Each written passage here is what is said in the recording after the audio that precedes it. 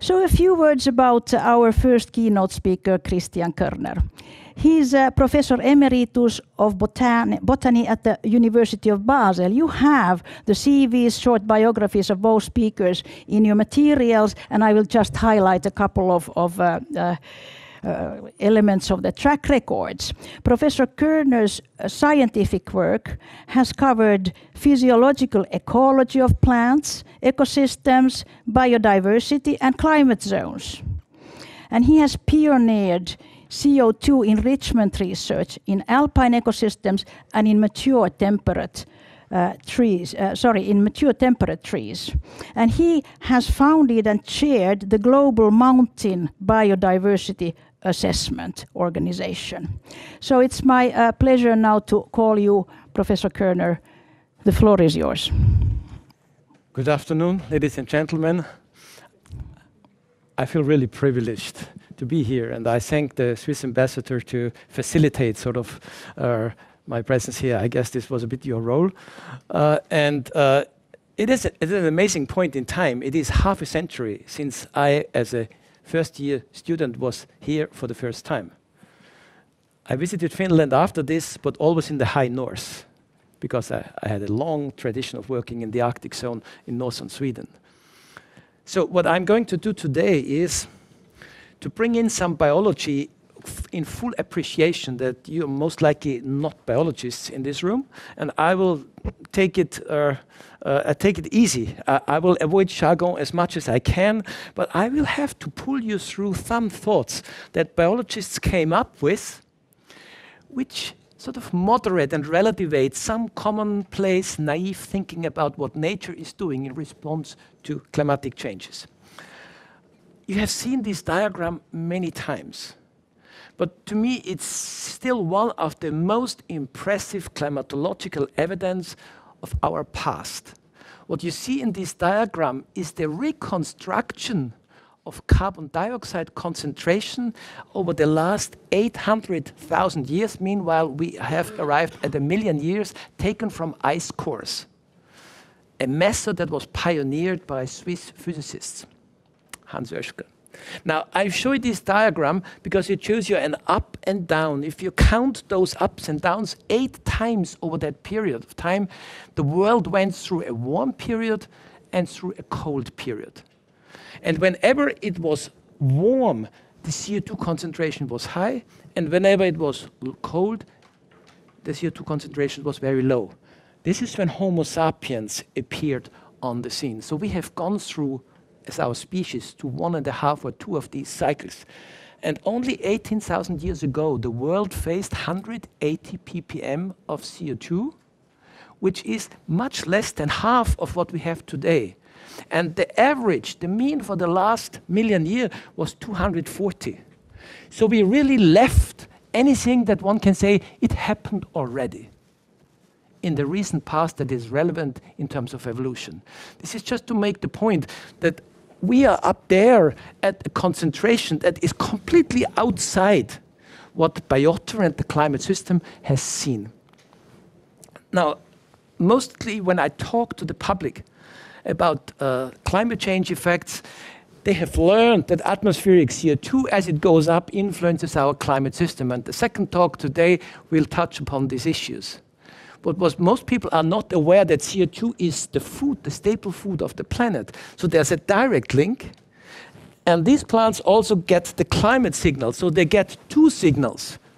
And it's very hard to tell which of the 2 signals is more important. I will touch briefly about the direct effect and largely talk about temperature effects. So if there's a lush forest like you have in the southern part of Switzerland and we have in the lowlands of, you have in the southern part of Finland and we have in the lowlands of Switzerland, it is warm. So trees get very lush if it's warm. This is our research site with a crane in the forest. But at some point, all these forests reach a limit beyond which trees cannot grow. And you may have passed over this, but we scientists get stuck. And we need to find an answer. Because if this edge of the forest over 50 or 20 meters has something to do with warmth, with temperature, and the temperature rises, inevitably that border is going to move. That will be one of my tasks today. I want to draw the link between the Arctic world and the Arctic edge of tree life and the alpine edge of tree life, for instance, in the Alps. And this diagram should remind you that things that we see across elevations are mirroring things that we see along latitude. So that line here marks roughly the limit of tree growth, which is close to 3,000 to 4,000 meters in the tropics and may reach sea level at the high north. So there's a correspondence, and presumably the same factors, the same drivers control the limit of tree existence. So why do we talk about trees? Let me remind you that 90% of all living substance on the planet is in the body of trees. So when we talk about carbon and biology and the atmosphere, the only thing we have to talk about are trees and soils, but I will talk about the trees. So there is a limit beyond which trees cannot grow, and we call it the alpine. And below that, trees can grow. So the question is, what is causing that limit? Is this a curiosity different in each mountain, or is there some common drivers across the world? Well, you may travel the world. In Bolivia, you find the tree limit at 4,800 meters. In New Zealand at 1,200 meters. In Mexico at 4,000 meters. In the Alps at 2,000 meters. And you may wonder, is there anything in common? If I go to northern Sweden, you find the tree limit at 600 meters, or in northern Finland. Alexander von Humboldt had already this vision that there is a global connectivity across the world by mountains. And I modernized his classical diagram, more than 200 years old. And you see the red band is what we call the alpine life zone, where trees cannot grow for reasons we have to explore now. And the green belt is where trees can grow. So there is a global connectivity from the polar tundras down to Terra del Fuego, where we find similar types of land cover. That is really intriguing. I think it's the only type of landscape that has a global distribution. Now, with this single slide, I try to make it clear why trees have a problem where other smaller plants have none. You wonder why you, across the Arctic tree line, you enter the lush northern tundra ecosystems with hundreds of species doing well. Have trees undergone a lousy evolution? Didn't they learn something that other plants have learned? Well, if you look at this image, you see immediately that a tree has a problem when it gets cold. You see that tree, this is temperature. This is nothing else than temperature. You don't see a picture that was colored. All what you see are individually measured temperatures with an infrared camera. So the tree is cold, its shade is cold, and the surrounding low stature vegetation is warm. The difference may be 10, 15 degrees Celsius between the tree and the remaining species. Now, these species engineer their climate by being small. They decouple from wind, from atmospheric circulation, while the tree is standing there and the air is passing through its branches and does not permit the tree to depart from the pressure that the air temperature exerts on it. So the tree is very close to air temperature. That is the reason why trees cannot cope when it gets cold. When it gets cold, you need to become small by design. I took one slide from the northern part of Finland and Norway, where we had a project where we studied these temperatures, and I just can summarize. Small plants beyond the tree line live in a world that you cannot describe by weather station data. The difference may be as much as 2,000 kilometers of latitude or 1 or 2 kilometers of elevation. Because these plants do air conditioning. They are small and they prevent the air to exchange with the atmosphere. When the sun shines, you see it's very warm here high up in the Arctic. I explored the question whether these trees at this line around the globe have something in common which is related to temperature. And actually, what I found is that in all these places, from Borneo to New Zealand and to the temperate zone, a seasonal mean temperature of 6.4 degrees C is wherever trees find a limit, from the tropics to the polar tree line in northern Sweden. So we are facing a situation where we have a line that is globally tied to what we call an isotherm, a line of similar temperature across the globe. And so if the climate is warming, and if that isotherm is moving upslope, so will the tree line. We call it the tree line, not a tree species line. All species have a limit somewhere, but this is a life form limit, irrespective of species. Whether it's a betula, a birch in northern Sweden, or whether it's a tea tree in Borneo, it's always the same temperature. And there are other such limits for other species as you go up the mountain.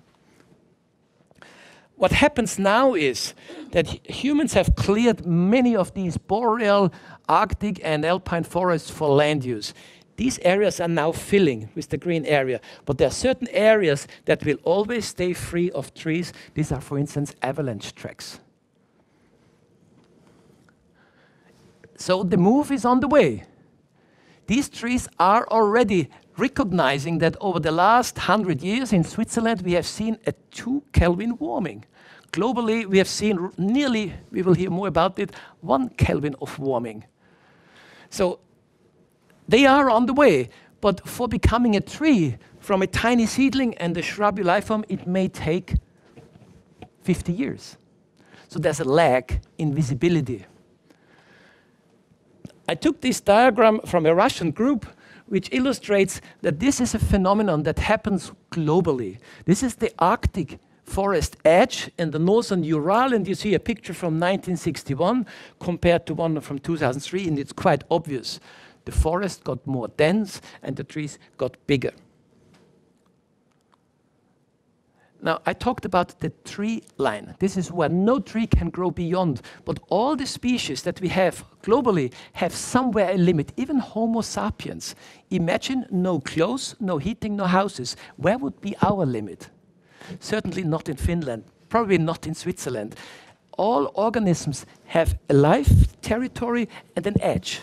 All organisms. Banana trees, apple trees.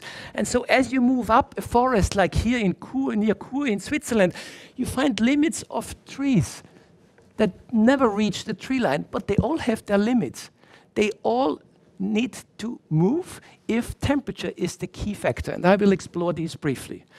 Finland has one of the northest positions of oak trees. So these oaks, if they have a temperature limit, they will move as well. And let me briefly explore this. What is it that controls tree growth? To understand this, we really need to understand phenology. And I'm not sure whether you have ever heard that word. I need to explain. Meteorologists know it, but the lay people have maybe not known it. It's a visible change of appearance of plants. There are lots of changes that we don't see, but some of the changes, like flowering, bud break, leafing, autumn color, we can see. And we call this phenology. And that's tied somehow to the climate. And some people think phenology is something that works like a thermometer. So when it gets warmer, the trees do everything earlier.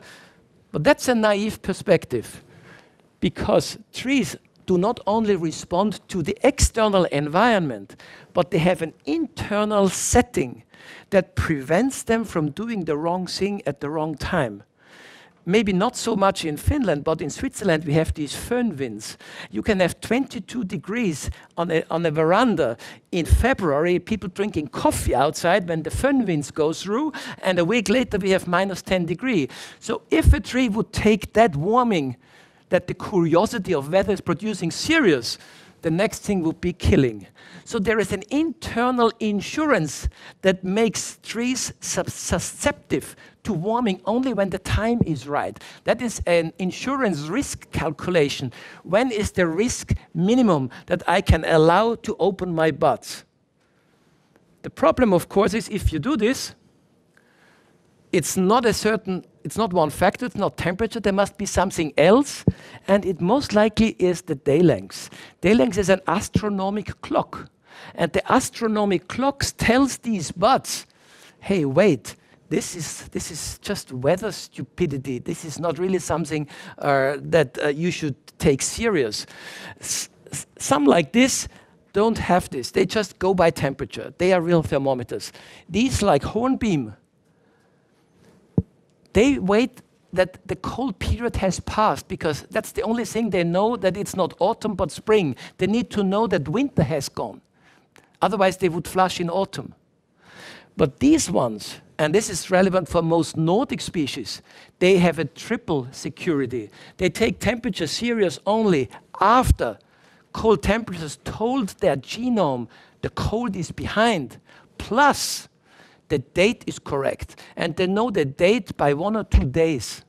So all these trees have an internal calendar. They know today is 18th of March. Whatever the temperature in Helsinki, don't take it serious. It's still not the right time. A polar front statistically may come in, and evolution makes statistics over 100,000 of years. So they have a memory. They know what is appropriate, because if they don't behave properly, they're gone. So why is phenology so fundamental for life? Most people are not aware that phenology means synchrony. That's the only thing you need to achieve, not the only, but the most important one, to have sexual reproduction. So flowers on the meadow, flowering in the forest, they must occur on the same day, in the same week. If they're out of phase, the genes can fly wherever they go, they will not make any offspring. So it's so fundamental, it's actually more fundamental than photosynthesis or something else. It's the most fundamental thing that in evolution, that species reproduce, and therefore they need to be ready at the same time. And the second is it allows plants to escape the curiosity of weather, which is not climate, and escape, for instance, from freezing, which means survive. So freezing resistance is not a constant. I cannot say a birch outside this street has a certain freezing tolerance, because that freezing tolerance changes. A birch may survive minus 80, minus not 18, 80 degree in winter. And it may be killed by minus 5 degree in spring. So there's a seasonal course. That's the first thing. It's not a constant. You have to measure it. And then we use experiments. That's the only picture I show about experiments, where we freeze plants with a certain program, hold them at a certain temperature, and then bring them back in computer-controlled freezers, and then we know which temperature is killing that tissue. And I show a single diagram, a scientific diagram. I dare to do it, and that's a simple one. If you follow me, you will understand it. This has 2 axes. One axis shows the freezing tolerance, minus 10, minus 5. Oh, no, these are 2 diagrams, sorry. This goes from 0 to minus 15, and from 0 to minus 15 twice, because it goes for leaves and for buds. And here is the date when they open the bud. Calendar date is converted in a continuous number. So there is April, around April, May.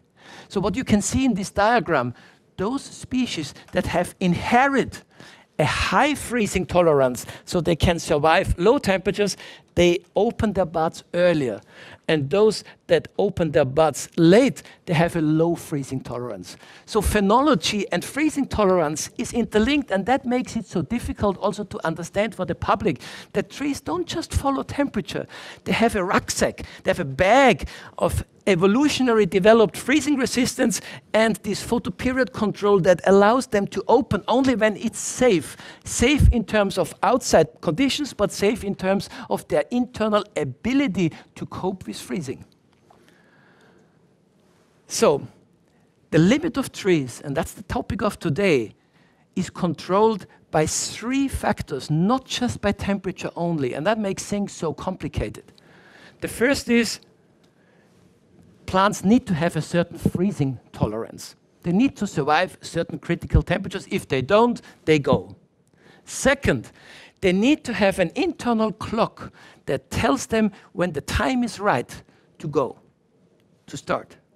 But the problem is, if you're an insurance company and you always go for the absolute safety, That means there's no time left because you would start flushing in July.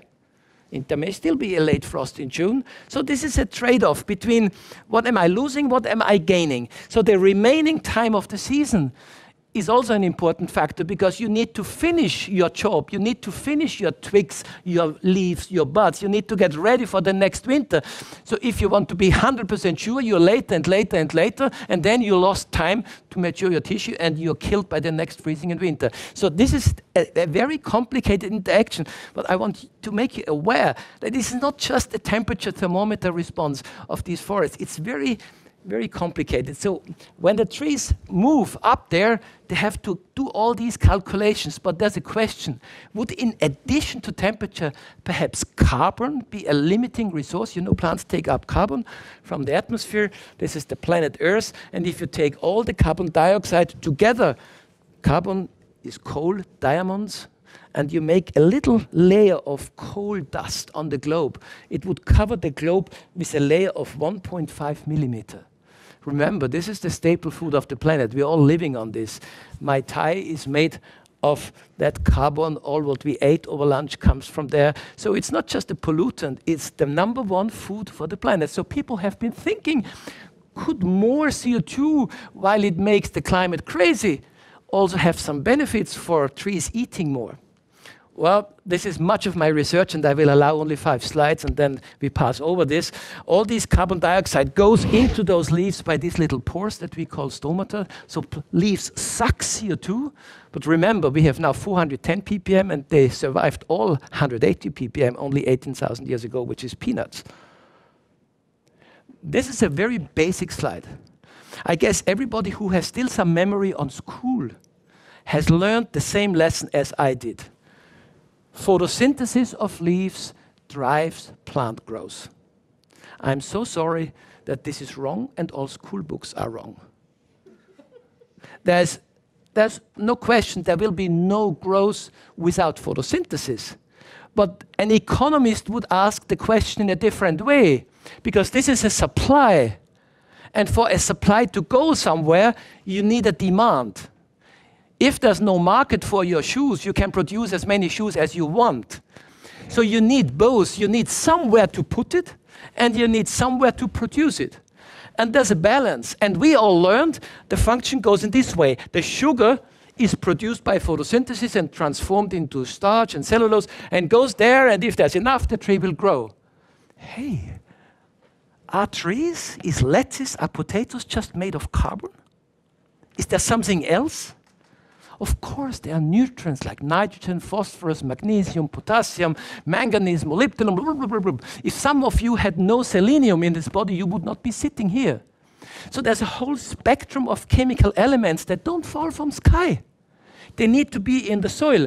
And only when they and the temperature and the water permit the tree to grow, he says, hey guys, we need some sugar.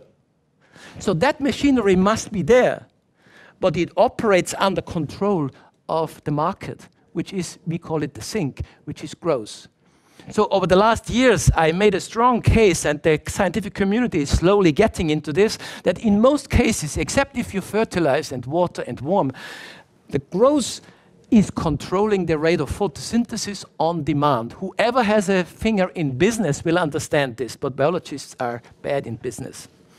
So I talked about this at MIT in Washington, and the economist and engineer understood immediately. But biologists have a problem with sink and source and market and investment. And so that's the machinery we built to confirm politicians who would not believe that CO2 is not a fertilizer to the globe. It's a huge thing. We were the first worldwide who enriched entire big trees with CO2 like a future scenario in 100 years. We used these spruce trees and beech trees, and we released tons every day, 2 tons of CO2 that is on food quality. It's industrial waste, so we didn't add anything. We just bought clean CO2 from industrial waste. And the net outcome is no effect. Absolutely zero. This was before the treatment, this was after the treatment, and whether in the top of the tree, in the middle, and the bottom, there's just a bit of variation, but there's no signal. That's what you would predict. That is what you predict when you agree that it needs other things than carbon to grow. to grow. And this is a fundamental slide. I put in a quotation mark. So to the students, I say, if I can tattoo in your brain, this is a tattoo for your brain. The carbon cycle is a consequence of the nutrient cycle. So only the nutrients permit trees to become a sink, trees to take up carbon. And since there's no rain of phosphate, no rain of potassium, there cannot be, by theory and by experiment, any CO2 fertilization effect that makes politicians believe, yeah, CO2 is bad for the climate, but it's good for the plant because they have more food. I say, stop. Carbon is not a staple food by itself. You need other things. Very important message. So when trees grow rings, we know that we are living in a carbon-saturated world. All these carbon fertilization stories are illusions from modelers who have not gotten the first-class introduction to the carbon and nutrient cycle. They all think photosynthesis is faster, so the forest should grow more, and if they grow more, they should store more. It's both is nonsense. And the facts, we have 4 worldwide, only 4 experiments out of 1,000 who treated unfertilized natural trees in situ. One is in Umeå, in Flackarliden by Sune Linde in Sweden, 2 in Switzerland, 1 in Australia. That's it. All the rest is crops, is nursery trees, is fertile agricultural land, young trees which are in exploding stage.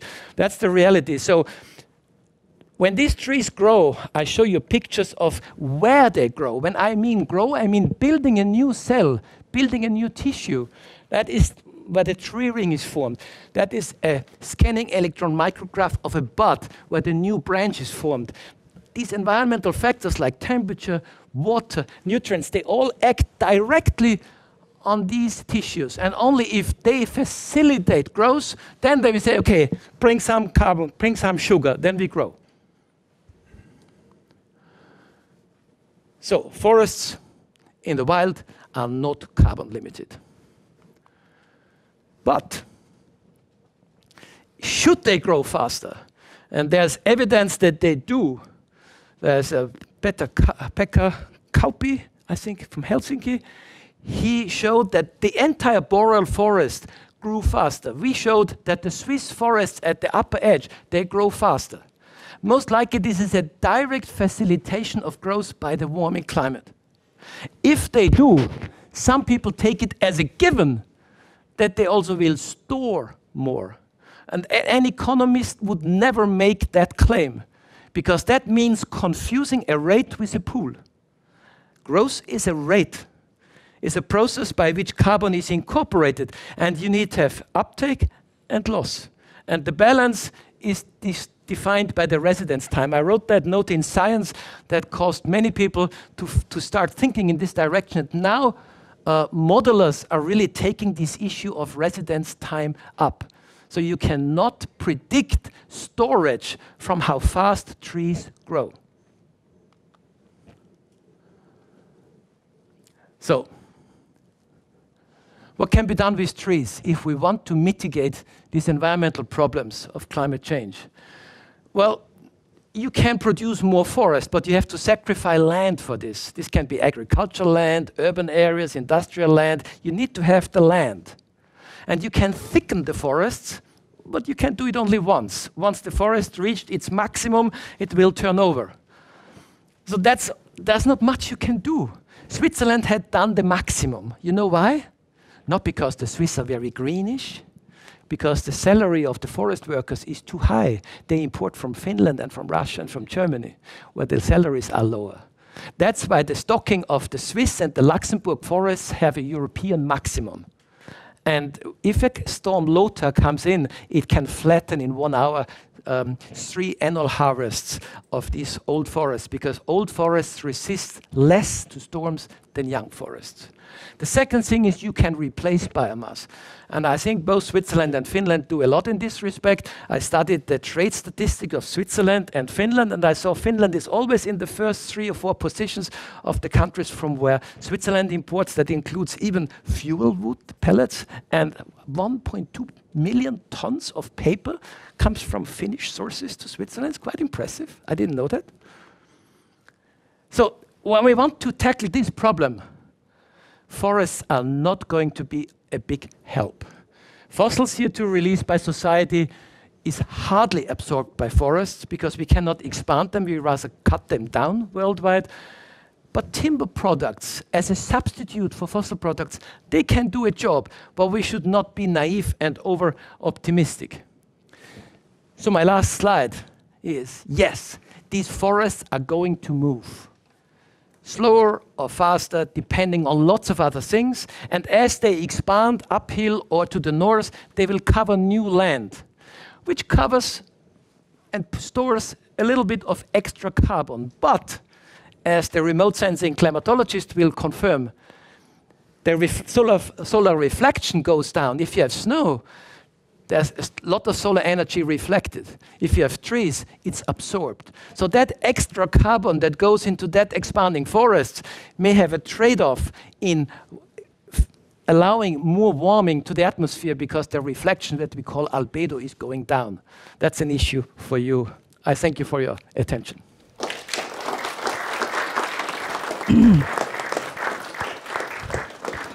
Thank you very much, Professor Körner. Now we go immediately over to Professor Taalas.